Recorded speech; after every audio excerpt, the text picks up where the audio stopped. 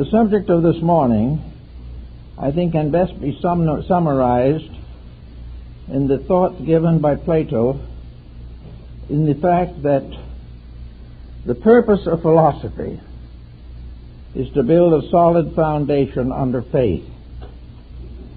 There is no substance to philosophy except that it be a servant strengthening our convictions of things beyond itself. In the Kabbalah there are 50 gates. 49 gates can be repassed by mortals, but the 50th gate, which is the final union with reality, is not an intellectual experience. It is something that we have termed faith. Now, faith is not just believing. We have many people who have wonderful beliefs, and in some cases those beliefs constitute faith, but not always. Because faith must have a substance. Faith must have beneath it and around it something by which it is justified. The individual, particularly in these days, is not an easy believer. He will not be able to simply assume a faith, and though he may accept it, and though he may enter a church and be baptized into a sect, this does not constitute faith. Faith is an inward experience of eternal value. The ancients trichotomized the search for truth, dividing it into religion, philosophy, and science. In the modern world, we have eliminated more or less the philosophical factor and have simply coined the two terms, science and religion, to represent the major divisions of human knowledge. This is a mistake. Even the dichotomy is wrong. There are no divisions. As long as one form of learning is separated from another, there will be conflict. As long as there is conflict, there is no perfect faith. Faith must not be divided. We cannot have believers and unbelievers. And the purpose of philosophy is to eliminate the intervals between forms of learning in order that they may all support the one important thing, ultimate faith. Faith in its finest and fullest expression is the complete experience of the awareness of the eternity of the divine plan. Faith is that which makes obvious to all of us the sovereign power that governs all things. Now, this sovereign power has always been there and has been considered for ages, but we have built away from it. We accept its reality, but we seldom involve it in our thinking or in our daily experiences. It is not very frequently that we recognize in the phenomenal world the evidences of the noumenal plan of things, so that actually all forms of knowledge exist only for one purpose: to reveal the essential nature of themselves. And when they do this, they reveal that their eternal nature is one with the divine. In other words, we do not stop in the study of anatomy with the dissection of the body. We do not end art with a fine painting. We do more or less as the Zen masters in Japan did. They remained very quiet and let reality paint through them. They were not artists in their own right. They were agents of an eternal artistic instinct in the universe. Faith is a more or less complete instinct in the universe as far as we can explore it. And yet we seldom consider these things. We get a late bulletin from some scientific institution that proudly announces a new cure for asthma. Well, that is important. There's no question about it.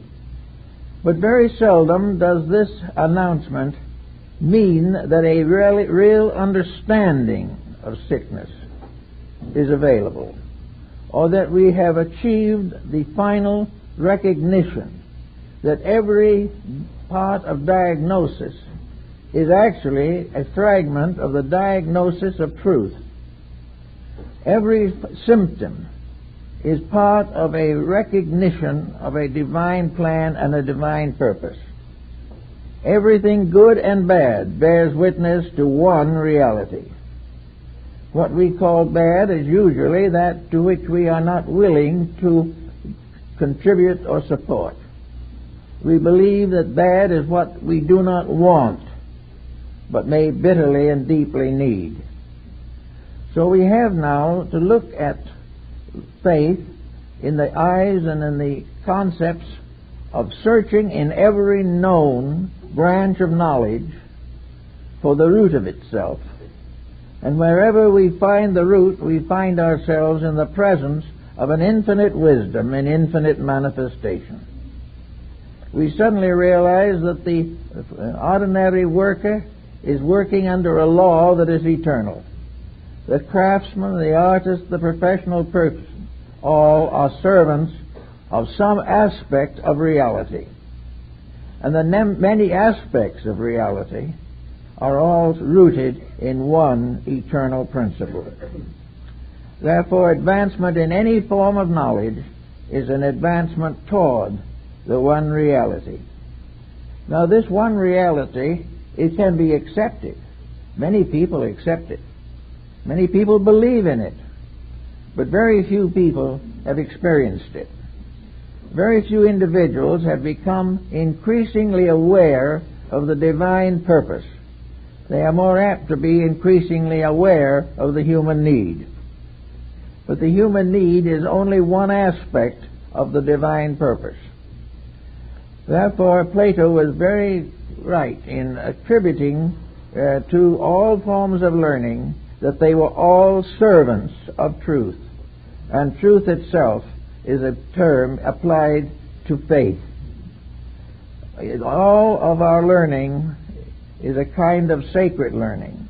Even our most secular institutions are parts of a divine plan. Every building, home, house, office building, station, airport, each one of these is a house of truth. In some mysterious way, it is fulfilling a law. It is revealing through its own structure the skills of human minds, and these minds in turn are rooted in the divine mind. So everything that happens in the world is sacred. Everything that we try to do is inspired by some degree of insight into something greater than ourselves. Yet most persons do not explore these things. They do not consider them. They live merely on the surface of success and failure. They live their own lives, and in this particular period of civilization, the absence of foundations is becoming more and more obvious. We are losing the reality of experience. Experience is nothing if it doesn't teach us something. If experience only makes us angry at each other, makes us condemn the world in which we live, or gives us the feeling that we're entitled to exploit each other, if these are the things we experience, we have failed completely to carry forward the purposes of a universal, infinite program. We have to do the thing that is right. And even the smallest thing, the smallest kindness, is an expression of an infinite faith. We do not know it as faith. Maybe it only gratifies our emotions to do something kind or say a kindly word. But these kindly things are an expression of a deep-rooted faith. They are like the gold in base rock. They are the veins of reality in a world of illusions. So when we approach the problem of faith, we are much concerned with trying to understand how to increase faith. Well, all forms of knowledge are based upon something. Mathematics is an exact science. Astronomy is an exact science. Medicine is an exact science. All of these, therefore, to the degree that they are true, should contribute to our experience of faith. But they do not in most cases.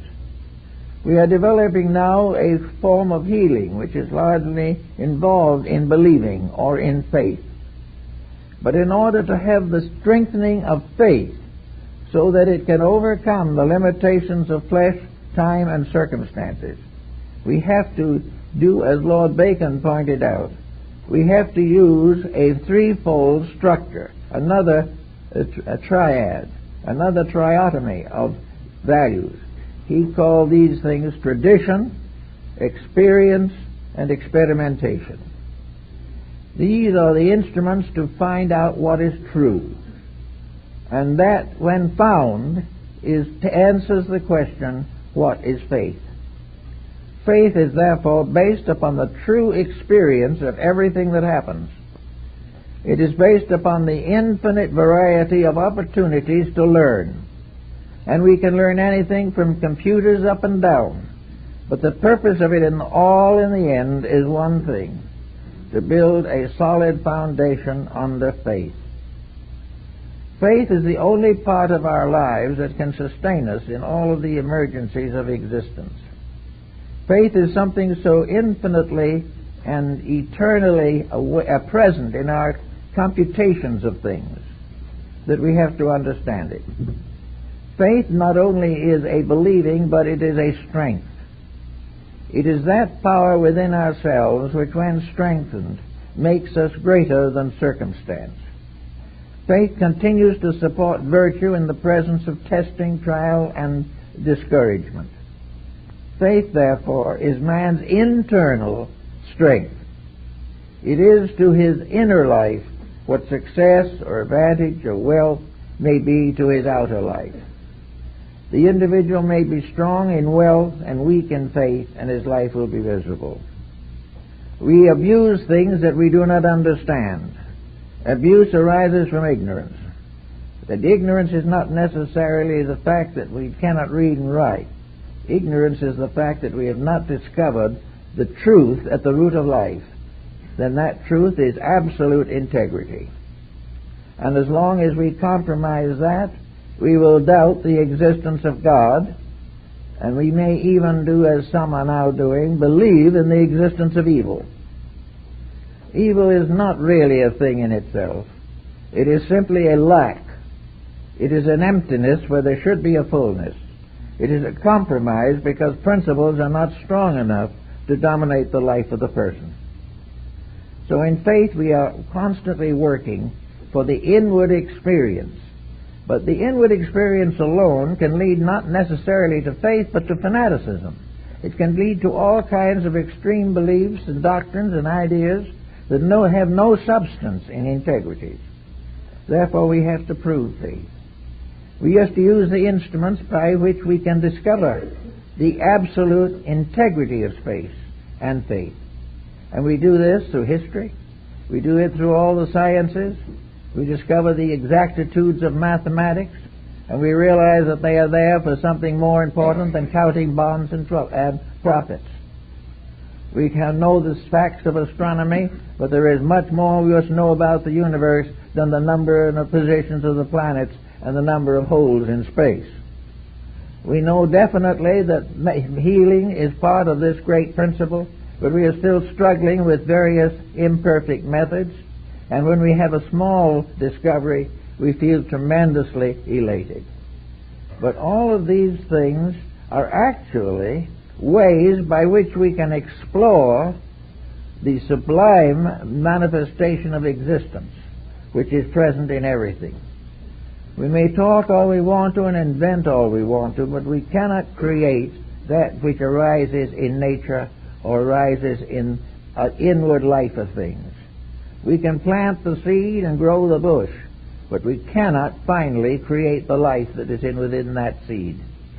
We can have all kinds of happiness and all kinds of misery, but behind all of these moods, there is either a strengthening of faith or a weakening of it. Now, Pythagoras and most of the Greeks like to think of the search for faith under such headings as astronomy, mathematics, and music. They chose these because of the exactitudes. But they meant to carry on the thought of the exactitude of existence. Actually, existence is completely lawful. It is completely benevolent, and it is designed to achieve the perfection of all that exists. But these great virtues are not immediately obvious to us. Sometimes we have to learn how to live by the experiences of dying. And that is why reincarnation plays a very important part in our philosophy of life. It takes away some of the unanswerable questions that plagued our ancestors. It gives us one more step towards the realization of a completely honest and perfect universe. It reminds us, as all things do, today we are in trouble everywhere because we have ignored the laws and have failed to keep the faith. This little planet on which we live is a very beautiful thing. It is a wonderful thing, and it is keeping faith with truth because it can do nothing else. It is one of the infinite manifestations of infinite good. But we living on this planet are getting into all kinds of troubles, largely because we have advancing knowledge but are not advancing understanding. We are becoming more skillful all the time but less virtuous. We are becoming richer but less happy.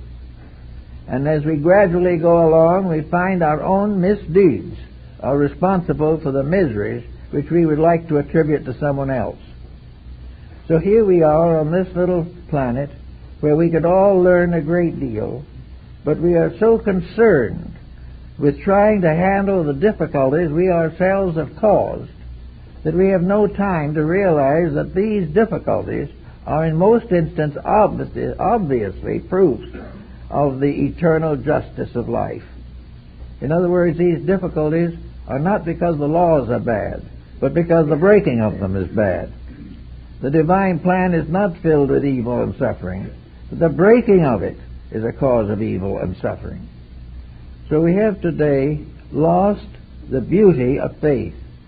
We have lost the quietude and the sublimity of knowing that we live in a universe of peace unless we disrupt it. The troubles that we have are not pouring down upon us from space. They are coming out of our own mistakes. They are the just consequences of our own misdoings. Therefore, there is no remedy for them but to correct the mistake. And this correction of mistake is the reason why the problems are here. To correct them is part of an eternal growth towards an eternal understanding of value. We are part of a universe which is founded in reality. We are part of a great plan that is immutable and about which we can do nothing. We can disobey for a time, but the plan gradually brings us back. We cannot violate the universal purpose and be happy, secure, or well established in any field of activity. So we are looking now for this proof of faith. We say that deity is in everything. Well, one of the first duties of faith is to find that, to come to the inward understanding of the fact that looking upon the commonplace, we are seeing the face of God. That the sky and the birds and the earth and the flowers and the trees are all evidences of an eternal reality. So we study trees, but we study largely the type which we have named ourselves. We decide how long we can hold the timber before we have to cut it down to make something else out of it. We keep right on studying the names of 500 trees, where they grow and what of it. But the mystery of tree remains unsolved. The mystery of the fact of itself, its place as a manifestation of an eternal plan. The tree is a letter in an infinite alphabet which spells out all the truths we seek to know. So in everything that we do and everything that we come upon in the course of the day, we need to begin the study of the truth of it. And in studying the truth of it, the ancients, who are not as well equipped as we are for scientific matters, used philosophy. Philosophy was an effort primarily to find the justice in all things that happen. That means to find the reality of why those things have to happen. And if we find this reality, we strengthen faith, because we come closer and closer to a universe that is without weakness or shortcoming. Every time we see the fairness of a thing, we vindicate God. Every time we find unfairness in things, we condemn ourselves. So every form of knowledge, by means of which we come closer to a realization of the magnificence of life, every such form of knowledge strengthens faith. Now, the ancients used philosophy as the instrument and made philosophy the handmaiden of faith. Plato so often and so correctly stated that all knowledge must lead to faith or it is false. Philosophy is not an end, it is a means. It is a road that leads. Science is not an end. It is a means of exploring deeper into the mystery of the divine purpose. Yet in all these fields, this point is overlooked, forgotten, or ignored. One of the reasons why it is ignored is because it interferes with the right of the average person to make mistakes. It makes it difficult, or we cannot find the justice of being wrong. And when we feel like being wrong, we do not want to be criticized for it. So instead of trying to correct the problem by self-improvement, we try to correct the problem by enforcing laws, which in themselves are merely means by which we seek to govern our own mistakes. But reality, as Pythagoras and Plato and Aristotle, all these great philosophers realized, reality is the thing we are seeking.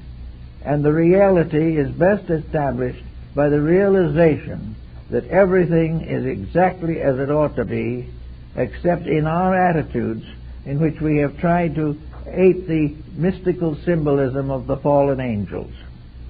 The individual who tries to live contrary to the divine purpose is one of the fallen angels. He is one of those that has divided itself from the realities of existence.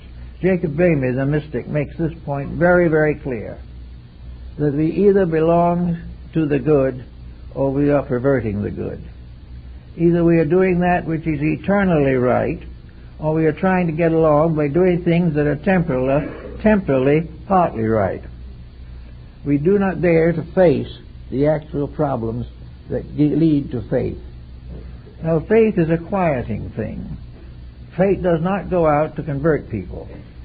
Faith is actually an inner experience, and it comes only to the individual who is able to control his own attitudes sufficiently to enable him to examine himself quietly, peacefully, thoughtfully, and regularly. The actual problem of faith, therefore, calls for common sense. The uneducated person has difficulty in faith because while he may believe, and while he may claim to believe, he has no proof. He has no proof because his only inner believing is in his mind or in his emotions. He must therefore gradually achieve what Bacon refers to as experimentation. He must test his own convictions. He must find various ways of proving from things around him the facts about things inside of him. He must gradually, day by day, year by year, and sometimes life by life, understand the experiences which he inherits with each embodiment. He must always be on the alert to find out something that strengthens his knowledge that the universe is right, and also that the universe will continue to be right and will not be compromised by any action of any living thing. When the individual raises his hands against heaven, it is his hands that fail, not heaven. There must always be the immutable reality, and this is the thing faith seeks to find. And faith is the actual experience or experimentation with knowledge, with realities. The history of philosophy is a history of the unfolding of faith. As long as, however, we consider it the story of schools of thought, and they are irreconcilable and are not possible to unite into one unity. Unless philosophy is one, philosophy fails. Yet we have divided it into schools, trying to assume a competition in the realms of reality, that we can have one religion and another man has another religion, and therefore there are two religions. This is not true. There's possibly only one religion and neither of them has it. And if there is one that has it and they are equal, the other has it also. And the moment they both have it, they shake hands. While they do not have it, they kill each other. This is what we have in religion. It is a struggle for survival and supremacy on a level of spiritual ignorance. It is something that we are not willing to understand in its fullness. Every time we cut down a tree, every time we exhaust a resource of petroleum, every time we find a merger in which vast conglomerates come into existence, we are in the presence of danger, a presence of error. We are going against nature's edict that we do not own anything, not even our own souls. All things belong to one, the supreme power, which has the right to manifest through every creature, but it can never be stopped by any effort of the human being to prevent the free flow of enlightenment. Actually, therefore, all of these divisions are subject to modification, according to Bacon, in his Novum Organum. It's necessary for us to discover, to our utter astonishment and perhaps dismay, that mathematics and painting and the sonata in music are all one thing. They are the same truth expressing in different ways. And unless they are the truth, then no progress is made because of them. The moment an artist believes himself to be a great genius, his art fails. When the artist himself prayerfully hopes to establish from within himself something of the beauty and wonder of life, then he is an artist. He is a great artist. And if he is a great artist, there is no conflict between himself and any other artist. There is no conflict in language. Words and language give us a very bad time because we mistake words for meanings. And when someone says Allah, we do not believe it is God. We believe it is some heathen divinity. But there is no real heathen in the world except the individual who claims to know and doesn't. The individual who has not found the unity of God is the heathen, not the individual who has discovered and united the various sects of life. Now, nature permits sectarianism for a time, but it shows us inevitably, step by step, how it fails. One by one, all separateness leads to destruction. When we realize that, we are not sorry. We are happy. When we come to this kind of happiness, we begin to understand God. And when we understand God, we have faith. But as long as we believe in the things that cause misery, any term of faith is purely intellectual or emotional. It is not grounded in the personal experience of truth. And this personal experience is the thing that counts. Therefore, we have the problem of trying to find how to support faith. We could start in the kindergarten, or certainly the first grade in school, because faith is involved deeply with reading, writing, and arithmetic. And today all three of these have a tendency to be neglected. We do not believe much more in learning how to read and write because we expect to turn it all over to a computer. We expect to take it all from a TV screen. And you see the condition the television is in. It's a perfect example of not a bad human judgment, but of the failure of the human being to recognize the purpose of a great potential educational instrument. The misuse by us is the cause of trouble. And it is the cause of trouble in every one of the great inventions that have come to us in the last 100 years. Every one of them has been abused.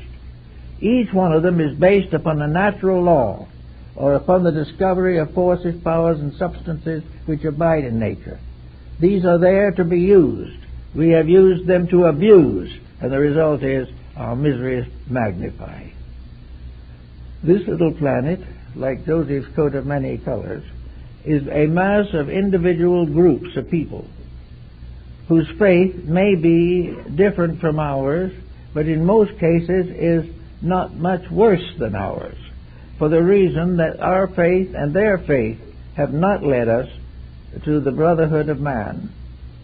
We are still fighting against the unbeliever or the disbeliever or the misbeliever.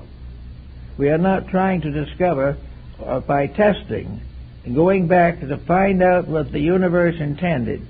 We have not gone back in history or knowledge or to discover how one by one differences fail, how one by one we are destroyed by our inconsistencies, and we are also destroyed by our lack of brotherly love and fraternity. Yet we do not learn these things. We keep right on going, using the scientific answers as final, taking numbers to signify facts, when in reality, behind it all is this wonderful, all-living thing upon which we all depend. Every cell in our body depends upon something. We have never really found out what. We do not know how it is that the human being has become a human being. We can't manufacture one, and will never be able to. Yet there is more intelligence, more consciousness, and more faith inside of the cells than we are able to manifest in our daily life. When cells are sick, they know it. When we are sick, we think it's just something that somebody else is trying to do to embarrass us. We have no faith in medicine, or very little, because we find that the average physician is no longer bound by the Hippocratic Oath, is no longer devoted to the priestly tasks of preserving health, and because his vision has clouded, his therapies are inadequate. The only way he can come back again is to be the physician. And then, being a physician, permit his body, his mind, and his conduct to be open, to be moved by the one physician that can cure all things. Until each of us finds a way to brotherly love and to service, the problems we have are not going to be solved. And they shouldn't be. This is not because the universe is rough on us. This is not because we are victims of some divine conspiracy of gods in the background of things. These mistakes are simply due that we cannot learn or do not learn from experience. There is nothing that is happening to us today that is disagreeable that hasn't happened before. We are just a little bit more advanced in our skills, therefore our mistakes are more deadly.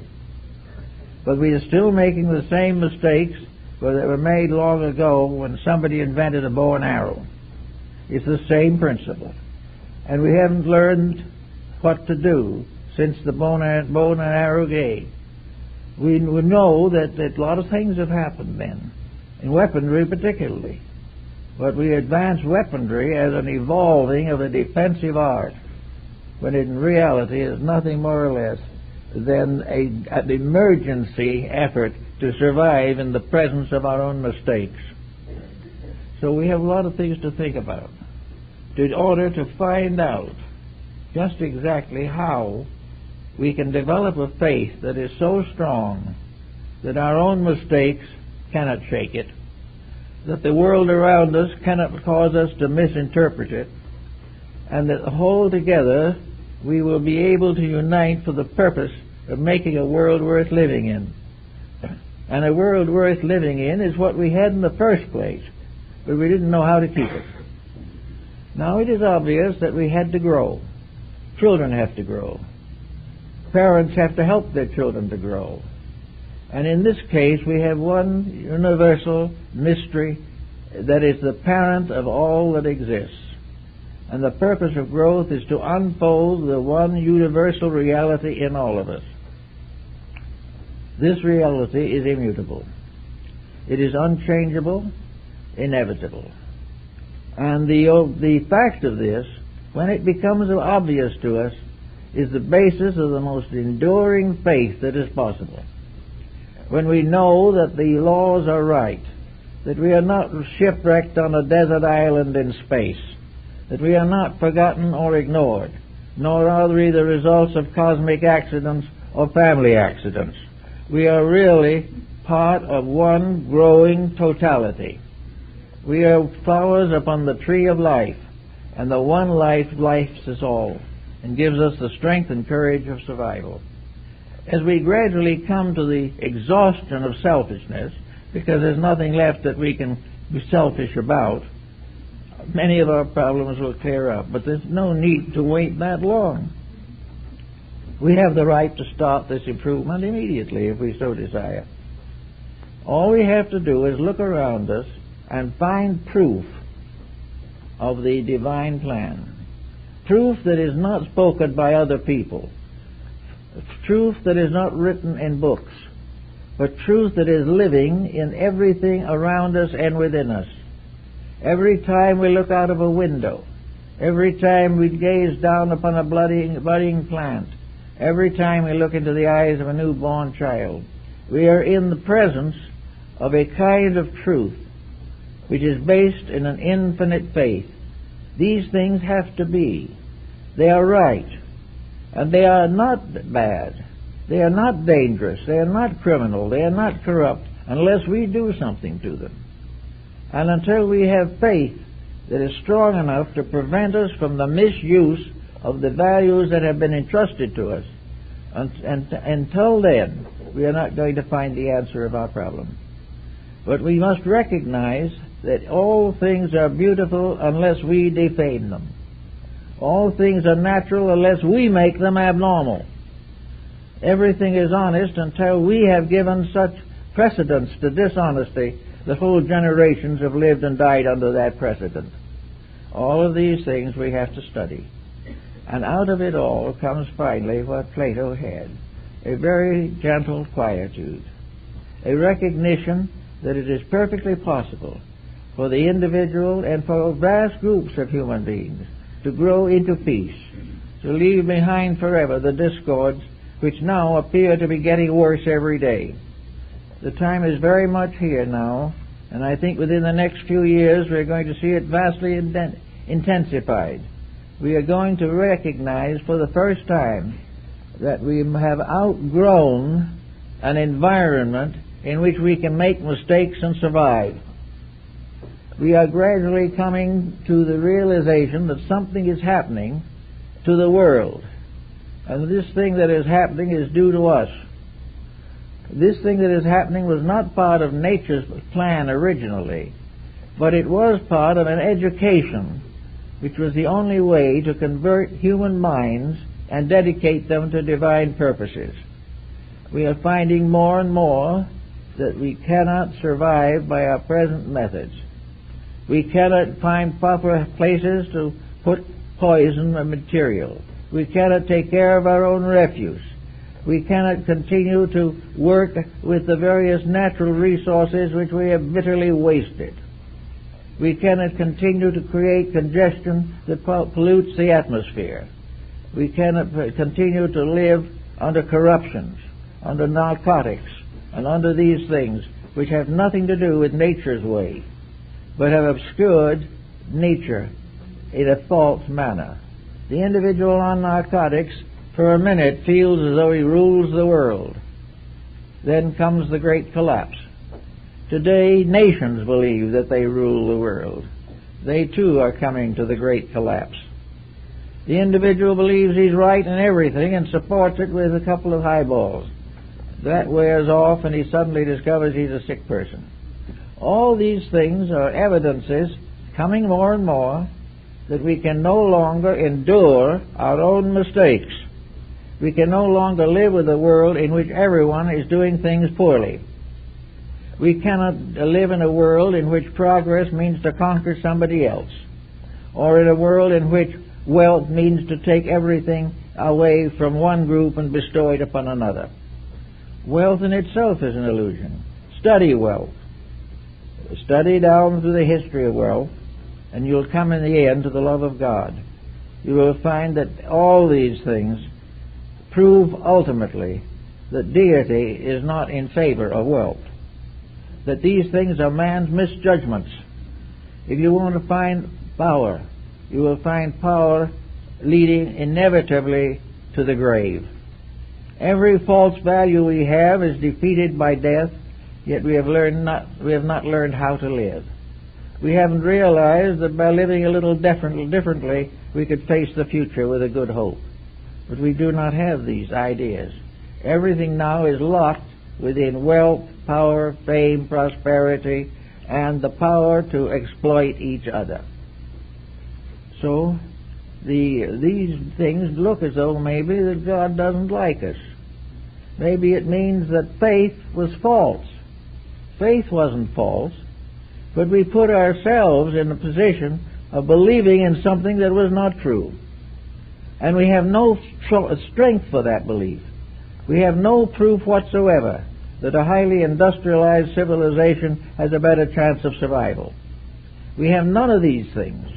We know that we are moving inevitably toward bankruptcy, as just as the narcotics addict knows that he is shortening his life, and then maybe for a few moments' exaltation he will pay with a suffering and death. This is our present pattern of things. This is the winter of our discontent, and it's coming in on us all the time. Instead of, however, making us skeptical and making us rebellious against life, it should prove to us that from the beginning and all the way along, right has always been right. It has never changed. Laws made by man can be changed every day. Universal laws can never be changed, because these laws make possible the growth of worlds. These laws sustain the galaxies. These laws also take care of the internal functions of the human body. These laws are in every ant, every little creature that lives, every flower, every bird. All of these creatures are manifesting one universal purpose: growth. And that growth is advanced step by step until finally it reaches the state in which it produces intellect, which it makes mind, by which the individual can take over and advance his own growth. The tendency has been, however, to use this mind to evade and avoid responsibility, to do anything except dedicate it to a purpose which is necessary. And we have a great many schools of thought that have sustained our mistakes. Most of our educational system has not yet even begun to experience the need for faith. It hasn't realized that all this education we are handing out can lead to only further tragedy unless it is dedicated.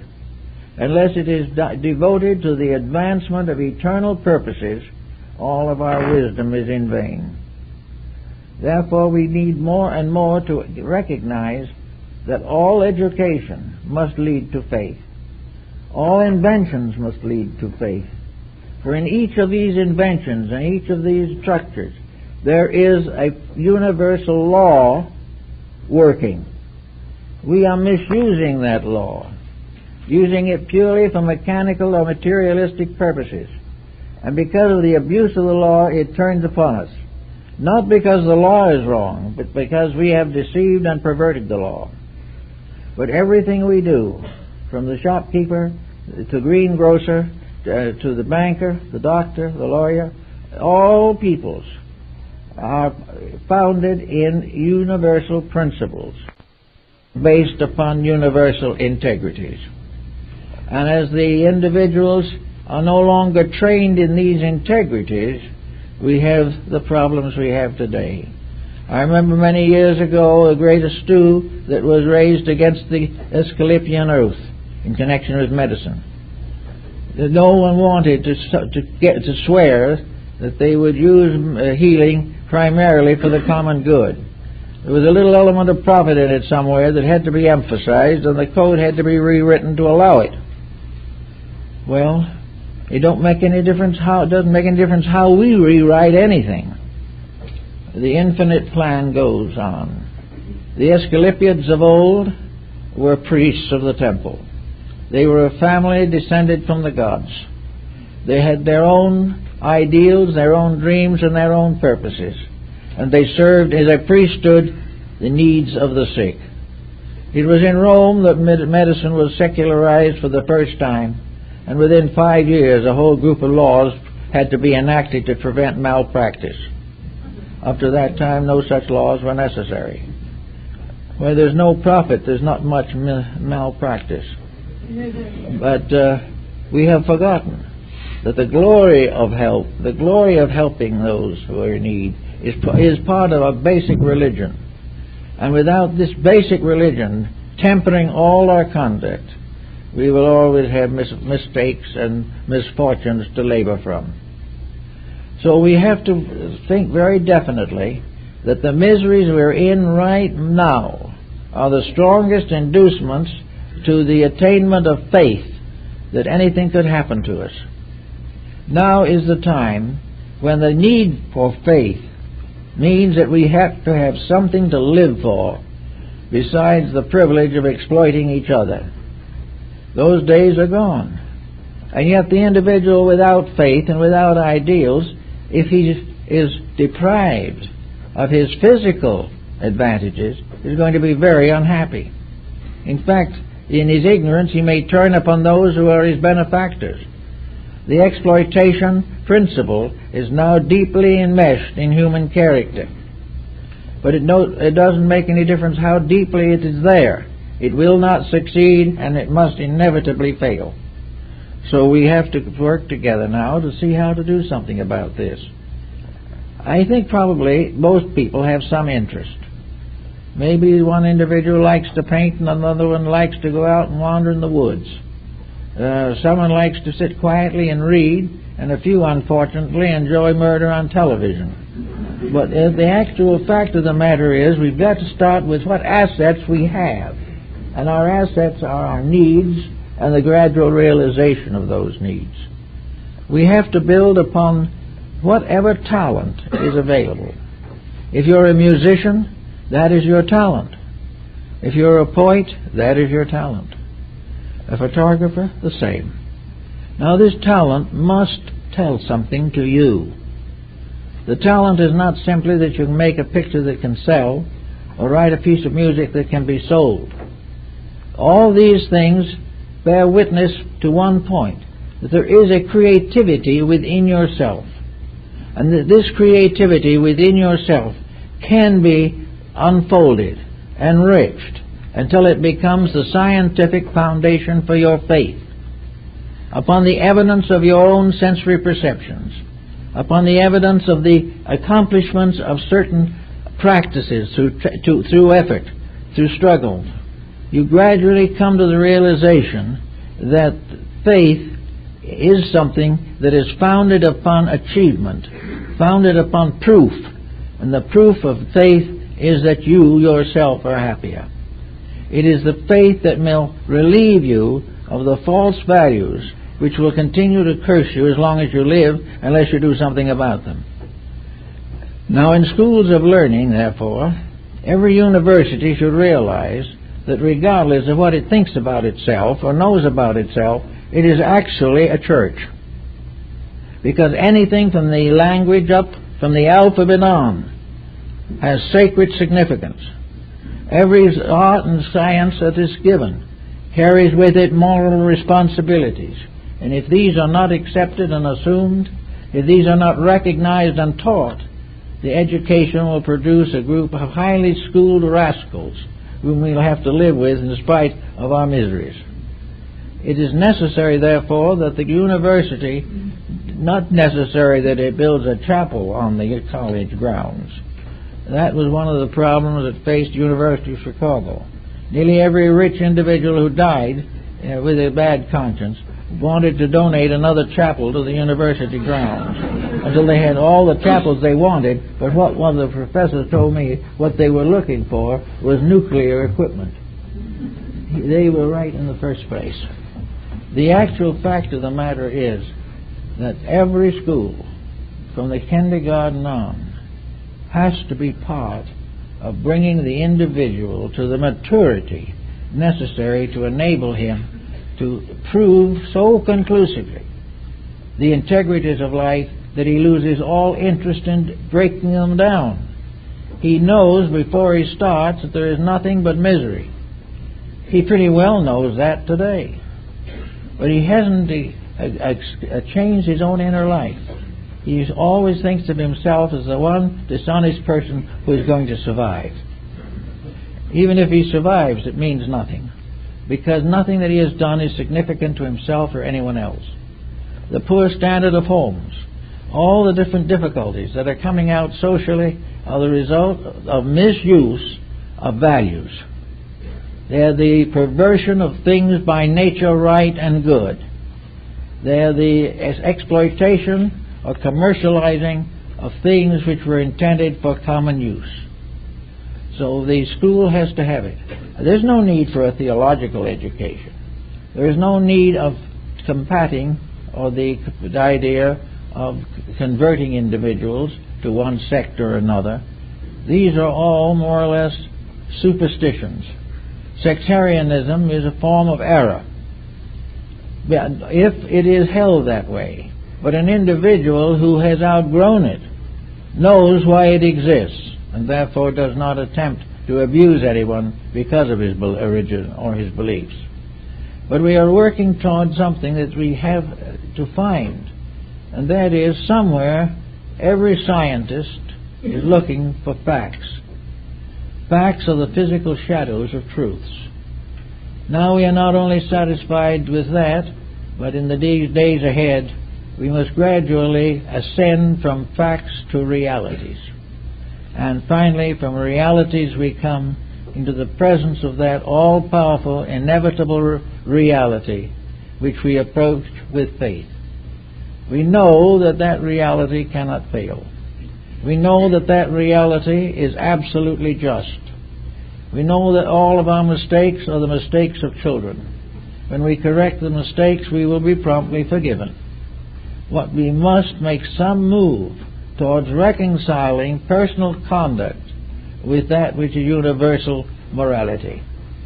We can't keep on breaking every rule and expecting the next administration to take care of it. There is no political system in the world that really can convert an individual who is dedicated to self-centeredness and selfishness. He will get into power and he and the world suffer together. So we need to begin in the schools. We need the children to do what they did for a number of years in Japan in all the schools. I think they probably are becoming so industrialized now, they probably will forget it also. But the grammar school grading 30 years ago was, for the school, ethics, reading, writing, and arithmetic. Ethics first. In the high school it was ethics first. In the universities it was ethics first. And we should need a little of it over here. We should have ethics as part of education. We should have the right to be right manifested, supported, and rewarded. We should have the knowledge before we get into higher education that all education is dedication, and that without dedication, education is meaningless. The individual who gets educated only to work for a few years till he can retire on a pension, this is part of a cycle of death that leads nowhere. Yet each of us has within himself or herself the power to think through things, to rise above temporality, to accomplish that which is necessary. But for some reason we are in a state of inertia. Maybe it is a problem of stress, but we were the ones that created the stress. It was not something that was wished upon us by heaven. There is nothing here that we have created that is a trouble to us that was not created by a power within ourselves which was given to us to do things well. We have misused the faculties and skills that we have. We have advanced the skills but not the dedications. We know more about things than we ever did before, and less about that one thing which we have vacantly and abstractly called truth. So we have this problem now all the time, that we've got to find something firm enough that it can act as a foundation for further growth. We've got to have something we can fall back on, something that can come out and help when everything else fails, something that is stronger than any uncertainty, more enduring than any problem, and more rewarding than any temporal activity. We've got to build faith in reality, faith in truth. We've got to learn to know that if we keep the faith will keep us. When we break faith with faith, we are in great trouble. So today we have many religious groups that are working in these directions, working for new ways of overcoming or transmuting the mistakes that have brought with them the tragedies of recent years. We are trying now to build into civilization principles that will endure. And yet the majority of humanity is simply unaware of these principles, or unaware that they are necessary. To most people, any frustration of their right to be selfish is a disaster, and they will defend their own mistakes to the bitter end, and if necessary will perform all kinds of evil and commit many crimes in order not to correct their own mistake. This will not function very much longer. We have told that the atmosphere is dangerously polluted. We are warned of volcanic disorders of one kind or another. We are warned of economic and disasters, of health disasters, of the exhaustion of natural resources. We are warned that within 100 years our population will be too great to endure on a little planet like this under the rules that now prevail. So population growth itself must result in a change of rules. No matter how we view the future, we are in trouble. We have wasted a large part of our birthright. We have destroyed the very source of our own securities. So we have to try to rebuild. But we will not rebuild unless we have some faith in something more important than the mistakes we are making. We must build for a future because we believe in a future. We must save our various values and our natural abilities because we believe that they are important. We must do everything that we can to conserve resources, even though we might like to spend it all today. Actually, as you look around, the whole world is in trouble, all on account of the types of mistakes it is making. I don't think anyone is really greatly in trouble because a nation did it well. Nearly every problem has been abused and exploited, and we are falling back on the idea of violence to solve ignorance, and violence can never solve ignorance. The only thing that can solve ignorance is wisdom. But wisdom in itself can be worldly wisdom. There are many very capable and interesting intellectuals who are known to have considerable worldly wisdom. This won't do it. No matter how much wisdom we have nothing if we do not have love. And when we have love combined with wisdom, we have faith. Something has to happen to bring us back to this new childhood, this new kind of a world that we are going to get into one of these days, a world in which we are all going to start again and come back to a better kind of globe than we have ever known before. But to do this, we all have to start learning. Maybe we won't learn it all in this life, probably won't, but we can be a little better prepared for the ones that must come after us, and ourselves when that time comes. There is great talk going around about the probabilities of a major change in human affairs at the beginning of the next century. That is about as long as what we're doing now can hold up. Well, I sometimes wonder if it's going to hold up that long. But certainly there will be changes. And everyone indicates that the changes they want are good changes.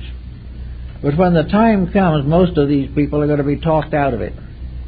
They're going to fall back on the idea that they can appoint a guardian to take care of them, that some social group or some individual can lead them to the promised land.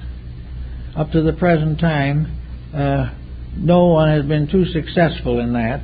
Even Moses was not permitted to go into the promised land himself. He showed the way, but he could not go in. And it is the same way with all these different problems that we face. We cannot depend upon individuals to protect us from ourselves. I think the Oriental has a very good view on this particular problem. Perhaps the Zen masters are among those most talented. They have recognized the sovereign value of a brief period of time each day devoted to faith. That in a world that is busy with everything you can think of, and a world that wastes hours and hours a day on various poor programs and entertainment, the individual feels that they have very little time in which they can think, or has very little entire interest in thinking. It's all a matter of social security and a job and those types of things. And in the midst of it all, homes are falling apart, young people are becoming more and more restless and delinquent, and everything is going from bad to a little worse, and everybody is doing just as they always have. The Zen masters, one of the first things to do is to set aside a little bit of time to the simple purpose of thinking. Pythagoras advocated this, and then the disciplines of retrospection and meditation, that the individual should at some time each day for 5 minutes, or maybe even less, just a couple of minutes, think through things straight, even though he may not have the courage to do what he thinks. But if he thinks this way long enough and becomes more and more aware of the possibility of enriching his own life, the chances are that he will be impressed. One thing he will do that may impress him a little more than most things, he'll save a lot of money. Because we are now using a vast amount of money simply to forget ourselves. Because we can't stand ourselves. We can't be quiet alone. We become bored or practically hysterical, or finally become under psychiatric care unless we have something to keep us busy every minute with trivia. But if the individual could do a little thinking, he can also find a judgment for it. He can take something he wants to know that would be in the right direction, and you can use it for a few minutes every day. He can go back to a school in which he has learned to be the teacher himself. He can find the texts and works necessary to give him the next step of personal inspiration. If he needs to join groups to do it, so fine. But if he is not inclined in that direction, he may do it himself. But to the Zen people, it is simply a problem of recognizing the importance of being still in order to know. That there is no way of knowing while your frontal mind is busy committing acrobatics, where there is no way of getting these insights you need if the brain is a haunted house. It has to be something that is done in quietude. We find usually that we can't even control our own thoughts, let alone trying to control the world. We can't control ourselves. But little by little we can increase this control. We can use the faculties we have to do something worthwhile. And in the Zen concept, silence becomes the doorway to faith. Silence becomes the means of gradually extricating the faculties from the horrors and miseries of daily experience. Silence is peace, and the power of eternity abides in peace. Silence is a communion with the over-self, or the all-self, and this communion can become the basis of a beautiful dedication. And this dedication is necessary to anyone who wants to live a little better in this confused world. So in the presence of the humdrum, and the worse than that, the discordant, there is the possibility of quietude. For in the quietude of things, we live in the universe as it was before man was invented. Or might we better say evolved. Where the universe was at peace until minds came in with the right to grow and make a better world. The civilizations we know were laboratory experiments in the unfoldment of the potentials of human consciousness. They were ways in which we could show how much we knew. Instead of that, we have gradually become expert in showing how much we do not know through the constant mistakes that we make and have not the common sense or even decency to correct them. So nature has given us a very simple curriculum on how to do it. We can all do it. Every school of religion and important philosophy in the world has had its meditational life. It had its quietudes, had its efforts to search into the mysteries of first cause, had the infinite desire to find out the reason for existence. It has been assumed that that quest is vain. They will tell us that it can't be done, that there is no way of knowing. This is true if we try to use the outward methods, but internally there is always a road open. There is never a moment when the path inward cannot be found if we want it badly enough. The great problem is that we have not really sought for it. What we want to do is to go inward and at the same time be as prosperous as possible on the outside. And the combination of conflicts, the search for realities, and a code of life that cherishes unreality, the desire to be better but not give up anything about being worse. Always we're trying to dichotomize these things so that we can carry water on both shoulders. We can pray for benefits and at the same time abuse all of the laws and purposes of life. It becomes obvious that this isn't possible. And now we're beginning to see it.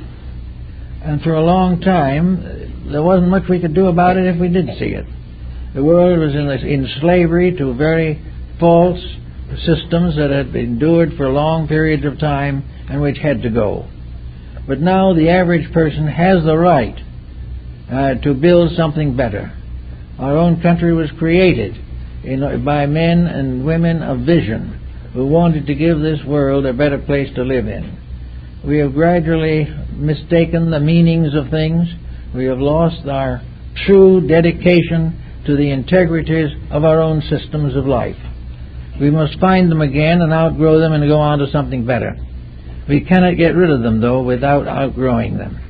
All progress is an upgrowing. There is not one step that is taken, which we call progress, that isn't merited by consciousness and conduct. These must work together to accomplish the purpose. And therefore, in our search for faith, we must earn it. We must need it, we must desire it. We must dedicate to it. And in doing it, we can do it very simply to start with. Just gradually become aware that there is a universe, that we are citizens of it, that we will always be citizens of it, unless we put ourselves in exile by our own mistakes. And no matter how bad the exile is, we will always return. The first step towards the correction of our own weaknesses is the first step towards union and joining in with universal realities. Faith is the only instrument we have. We have to make it strong. We have to do all that we can to strengthen its contribution. We must build into it every truth discovered by science, every bit of wisdom gathered by philosophers, all of the beauty given us by art, all the truths revealed through science. All of them are parts of the same faith. It is where we have taken the faith out of them that we have failed. We have assumed that we could unite the bodies without uniting the soul. We have believed that these arts and sciences are separate beings. They are not. They are merely the manifestations of one eternal principle. All of these things, every artist draws nothing but that which is within himself. And if his drawings are rather strange, it's because he's rather strange. But in all matters, the inner life is the key. So we have to begin to work on this idea that nothing will live without faith. No merchant can succeed without faith. And faith is not in the faith of his product. It is the faith of his own character in the handling of his product. It is the wisdom and skill and conscience within himself that ultimately determines the success of his enterprise. So I think for the average person, we start with something with faith. We can look around us in things that have already happened. We will find things we did well and we're glad of it. We will find things that we made mistakes and suffered the penalties. Also, we will be able to look around us in civilization and see others making the same mistakes and also making the same corrections. If we watch the corrections, then we are following what Bacon called experimentation. Society has been experimenting with life for a long time. Science has been experimenting with life. And the only thing that science has really learned is that whatever it is, we're not doing it the right way. And having discovered that, we begin to search for the right way. And Bacon gave the novum organum, or the new organ of learning, and an organ that combined spiritual integrities with intellectual and physical facts. The proof of morality in the laboratory. The proof of philosophy in the merchandising. The proof of wisdom in the commonplace. The proof of maturity in the child. The proof of fidelity in the home. All these things work out. And wherever the rules are broken, something is lost. And ultimately, one who breaks the rules must pay. So faith is established on the realization that we live in an absolutely honest universe, and that there's nothing we can do about that except be honest ourselves or suffer. We are in a universe that has purpose. We don't know what our purpose is most of the time. We are in a universe that has a future and knows where it's going. We don't. But we can gradually develop a sufficient structure of facts available to us so that we can begin to trust a future, because we know the principles and laws governing action and we have discovered some of their workings. It is perfectly possible for us to gradually and in reasonable time make the changes in ourselves. These changes may not all happen at once, and we may go out of this embodiment with these changes only partly made, but that isn't important. Nothing is important, because we're going to come back with the new changes and be that much further ahead. And because of what we learn now, those who are coming into birth 1,000 years from now will be much wiser and better than we are, because we are them and we are growing up. Growth is measured not in the cycle of a single embodiment, but in the terms of ages. And the progress continues as long as integrities grow within people. Now, there are going to be a lot of people go out of life this time without integrities. They must come back too. We will have trouble with them again. Death is a change of worlds, but not a change of character. Therefore, whatever we live by and die by, we will be reborn by. And in order to escape the difficulties that we are harassed with today, we must change ourselves so that when we return, those particular ills have been already corrected. In working these things out, there's a little common sense comes into it, and common sense is very good in helping with faith, because faith in a mysterious way is the common sense. It is something that we instinctively know and carefully avoid. It is something that we believe in, but it interferes with other beliefs that are less important.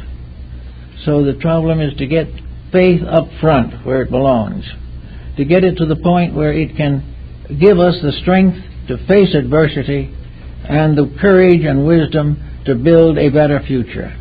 Individually we need it, racially we need it, nationally we need it, and for that matter we're not sure that the planet doesn't need it, because we have been exploiting a planet that was given to us for a garden and have changed it into a garden of weeds. This has to be changed. There will be enough if we do it right. We can just overcome all scarcity. We can carry with success twice the population of the present planet and carry it decently if we stop being selfish, if we stop trying to exploit each other and realize that in the one great family, loyalty to each must be achieved through loyalty to all. If we all get loyal and get down and do the things that are necessary, we could have one of the prettiest planets that there ever was or ever will be. And we will be very much better off and rather happy in this planet doing the things that we ought to do. When that happens, we know that faith has come. Well, that's it, folks.